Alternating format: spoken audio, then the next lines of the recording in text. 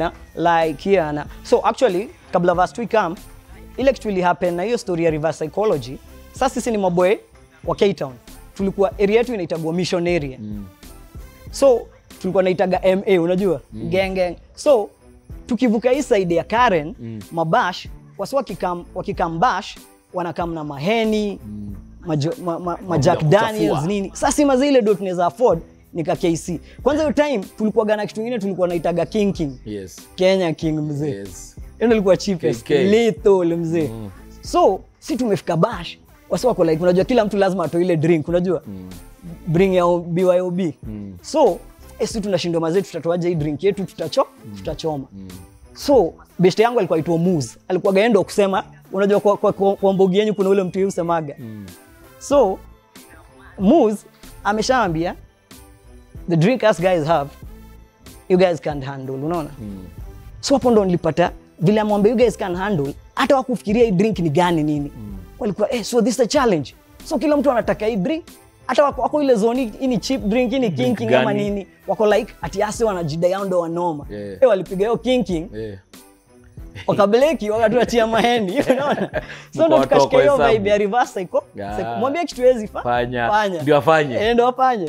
So ndo nilipiga hiyo line si unani like na mimi nakulike. Waje umeshamwambia so atajibu tuna like. So yani ilikuwa ni lyrics zangu. Smart sana. Kumbe ni under 18. Sijui itakuwaje. Kumbe ni under 18.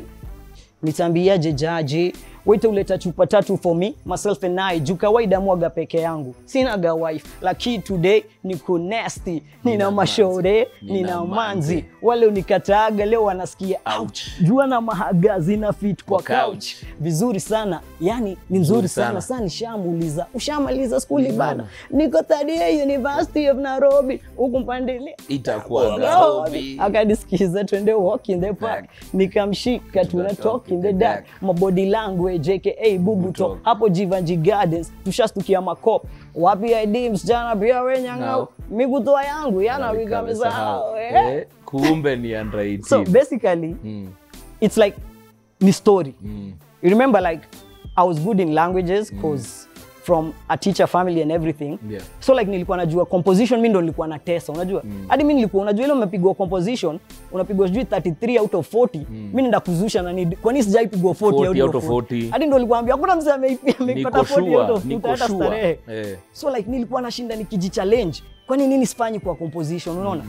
So nilikuwa najua hiyo structure like unaanza na intro body flow like flow alafu una build story to climax with a surprise ending. So tulianza na verse 1 nimeshahanya udem nini nime reverse psychology ashaingia ameshaingia masman of ice na sambuka so ni ile design kwa hiyo storyline unafaa ku emphasize on theme. So chorus ndo repetitive. Nitambiaje judge unajua unataka kujua ulifikaje hadi akafika kwa judge unajua. So story inaendelea ikigrow. So kwa verse 2 dem ameshakubali kuchill na mimi unajua nilimuona kwa club akakama kachill na sisi. So waiter chafua meza nini. So kawaida muaga sinaga wife. Lakini udem today ni wangu. Alafu ni ile design yani anahaga unajua hizo sheng tu za mtaani kila kitu So story inaendelea ikiprogress ikibuild. So like story ina build vile progi waga kama ulikuwa unaochigi progi ilikuwa inaitwa Derek. Like ilikuwa suspense. So like huwezi sema kile kitu ita happen mwisho. When you old school Buddha. Derek. Nasemanga ulikuwa gana zile miwani. Nasemanga acha hata vile wasisemaga bazenga daddy mimi tu bazenga. Drop daddy bazenga. So ni ile Derek. So Derek hata not necessarily Derek. Hata tukiwatch movies mob tulikuwa na watch. Unakumbuka weekend movie vitu kama ile mnangoja saa 2 usiku saa 5. So, kuna ile story ina grow unajua ina build. Alafu una grow story kuwe more interesting. Una capture the audience. Ya 3 tuendelee kwa 3 tuendelea kugrowisha history ya ndai. Vizuri. So imeshafika ile design dem anatesa and everything ameshaingia box amesha chill na sisi sinaga madem but picture that sasa tuna picture hiyo story venye inaichora kumbe ni yanda tabidi kwanza venye nipewe maji kabla story sijatel nilijipata kwa cell wameacha shore heaven wakanipeleka eti hii kijana mang'aa inanunulia mtoto chang'aa kumbe ni under 18 ofisa haki hakuniambia wakanivunja viboko 18 ziliuma kisha wakaniachilia kufika kwa ndo huyu dem amejikunja wewe ile vita nitakuvunja akaniambia bala kumpiga makumbo twende home koni kampige nyundo nikacheka kwa kitanda hadi saa 7 kafieka tu kujiekelea ile lale kidogo nasikia stranger unafanya nini na mtoto kumbe ni under 18 sasa unajua story imeprogress story sasa imeshapata umse mulipik club nini mukaingia mtaa nilishachukua dem nikamteka tukatembea hadi Jivanji Gardens unajua Mambelena wanatu watch but dem ameshaingia zone yako unakumbuka vile nilianza kuhanya muziki sasa nimeanya muziki na muziki inakuja na mamanzi standard so ni ile design umesha have fun and everything sijai understand ile you can't have your cake and eat it so unajua kila kitu iko set dem amesha yani ile tunaenda kejani sasa unajua leo ndio day hadi ile alikuwa amenikasarisha ananiambia bala ya kumpiga makombo mpiga manyo so leo ile day mzee kwenda tu kufika hivi keja mzee hata hatujafika Jackes mzee maguova banga wambanga ukizana unafanya nini na mtoto kumbe ni under 18 azini ngoma ilikuwa tu story I love it is it a true story nili inspire ngoma okay the funny thing what's more powerful because zilikam kuni happen back then so everything ulima haikuwa true story but this story ilikuja ku happen as in nilikuwa creative like nilikuwa naandika kama composition creativity but it came to happen it came to like not happening per se but like stories linked with that like una date them but she's underage but she pretended to be of age umeongea mambo ya alcohol pia hapo ulianza kudunda na kina Kaya what happened ara siwezi yeka blame anyone hata kabla ni dunde na kina Kaya tulikuwa na group yetu tulikuwa najita Furthermore tulikuwa hadi na as in tulikuwa unaona zile ma hits za studio sisi tulikuwa na ma hits za K-Town MA Furthermore mimi ni member wa Furthermore mademu upenda Furthermore wa kisikia Furthermore wa na wika Furthermore Furthermore tulikuwa yani wale maboy wanatesa K-Town moja aitwa Maze Furthermore Muz ndo alikuwa the lead singer of the band na Mwas huo ndo siwaga close na yeye msempoa sana yeye ni mentor squeeze so Furthermore like tuki nini tulikuwa tunaongelelea kuhusu hata kujua alcohol so sana sema kabla hata ni hook up na kina Kaya IAT and everything Furthermore si unakumbuka kasa tukienda mabash tumeenda na King nini King so pale nime grow kwa karibu na hizi shule kama vile Calif karibu na Starch sasa hiyo ndo national school alliances ziko hapo so tuition tulikuwa tunafunzwa na walimu wa alliance sasa tulikuwa tunajua gasiwenda tuition like 3 days hiyo ndo nyingine tuna save tunabaika mzinga tunapiga kwa rally fulani hapo K-Town so tulikuwa tunakunywaga sana but the bad thing ukidu kitu sana a habit becomes a disease because nilianza when I was young unajua unaanza ukiwa high school alafu umelike hiyo effect unajua like unasikia gako ka zone unajua tipsy so hata sasa ile nimeingia kole bado drinking ngoja sana niingie kwa muziki like after under 18 imechezwa the beat imehit the first show ile kutoka zile mashowati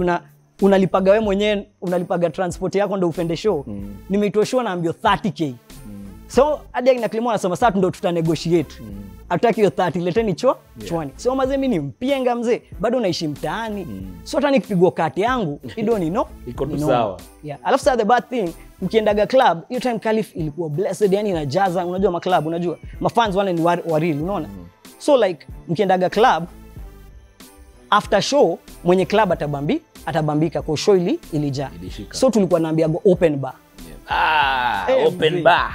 open bar reste ilikuwa inaniharibu mbaya kata maji cause nakwambia hata ile design unafaa kwenda na group kwa room mimi nakaa open bar mpaka asubuhi ni tukate wow so ilikam pole cause like from a titola una go from 2-3 drinks una go hadi unakunywa like 10 drinks or more una upgrade tu every time una upgrade. Alafu ukitoka kwa brown bottle una need sasa hard stuff, unajua unaenda vodka, spirits vodka.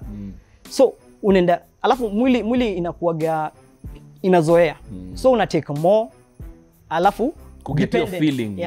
Sasa ikafika ni dependence. Ulifika hapo yani lazima upige tei. Kuna time nilikuwa natetemeka asubuhi nikitoa lock ndio mkono uko poa hivi. Wow. Ilikuwa noma. Okay. Yeah. How did you deal with that?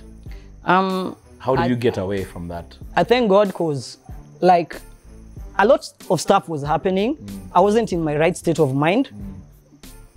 The people who are close around me wakani take me mwenye as in nilihave kuhama zile mtaa naishi, nirudi hadi mtaani. Na sasa ninahama juu nataka. Nijua hadi mufungiwa manyumba, like nilikuwa natesa kwa club na sawadi kulipa rent. Unaona? So nile design umeenda home, life imeanza kukuhumble. So your time nile umeanza kupata stress and everything. Ma drunk driving and everything mzee. Near death accident. Hiyo ndio ilini stop. Accident mbaya. You were the one driving? Sketchy details. Because tulikuwa na maboys. Kitu nilikuwa najuaga tukienda out, kuna ule boy alikuwa ana drive. Unajua kama ile specialization. Huyu ni boy wenyewe. Kuna ule mse handle finance, kuna ule mse gani bouncer, kuna ule mse wa kujenga rapona madem, na kuna ule mse drive, hata kesho ndo atakunywa. So I think your time tulikuwa drunk si wote. So zilikuwa sketchy details because ilikuwa ni case bado wage kwa roll ama gari ilikuwa write off. So vile ni survive accident ilikuwa wake up. Ilikuwa serious. Ilikuwa serious. Ulikuwa gausi. Because nakumbuka the same road Thika road. Lady S RIP. Ilikuwa bado Thika road. But uko mbele sasa makahawa ndani huko. Because after the accident mimi nilikuwa unconscious. Then nilikuwa nimezoea nikikunywa nilikuwa nafikaga point autopilot. Like niko functioning but my mind is blacked out. So unaona? So after accident mimi niliamka nikiwa hosi, nimeko sijui maplaster na fax sijui kutafutia hosi nikafanywe massage nini. Then naambiwa nikaa 2 days later. Wow. Ama 1.5 days later. Ulikuwa blackout kabisa. Nilikuwa blackout because after your accident nilipelekwa I think hawa ndani hospital. Ikakuwa ni emergency, nika rush yo hadi Kenyatta hospital. Nikafanywa ile touch and go. Sasa ndio tukaanza kusource hospital ile nitafanywa like kumend fractures and everything. Nilikuwa na multiple fractures, Niligo surgeries mingi, ini skaya ya surgery. And hii mguu na kuaga na chuma. Uko na chuma kwa mguu? On the which one, the right one? The right leg. Iko kwa yote, iko ndani. It's like a metal plate because I don't feel it. But nikaenda abroad na have kuva like leg warmers and everything because winter it affect. Ukisikia baridi. Baridi huko iko poa. As in Africa si waga na the best weather. Nikatoka nje ndo nita notice, unajua hadi SA kuna kuaga na snow, unajua but hapa tuko tu sawa. So you're a walking weapon. Hapana, ukapiga mtu kick. Sawa, unajua mimi simsema vita. Ukapiga karate kikala moto. Jakala moto na ikaga mguu hivi. Kala moto ni karateka lakini anakupiga karate na maneno. Hiyo ndio kitu ni like wale jamaa anakupiga punchline uko like hata tusifight. Umeshinda. So I think all that was leading ni evaluate my life. Because like from my first song, kosa si kosa, bali si kurudia kosa. Vile nilikuwa naambia sema nami sweetie nikivibe karo, like hata ukizusha nini hiyo verse 2. Funny thing, sema nami sweetie ilikuwa na verse 2 pekee. Haikuwa like verse 3. The nilikuwa. So nakumbuka analyze hizo songs, unajua ile ukiwa hosi like uko like bedridden for like 3 months, 4 months, 6 months. So like unasikizaga tu muziki ama una pen down stuff, unasoma Bible, unajua una revelate life yako. So nikisikiza muziki zangu, nasikiza hata songs zangu like when I was happy.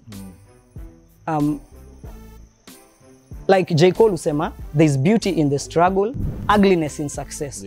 Na ona hiyo ugliness ya success. Na miss ile beauty ya struggle. So mimi narudi ile zone ile song before the fame and everything. Sema nami sweetie nilikuwa naisikiza sana.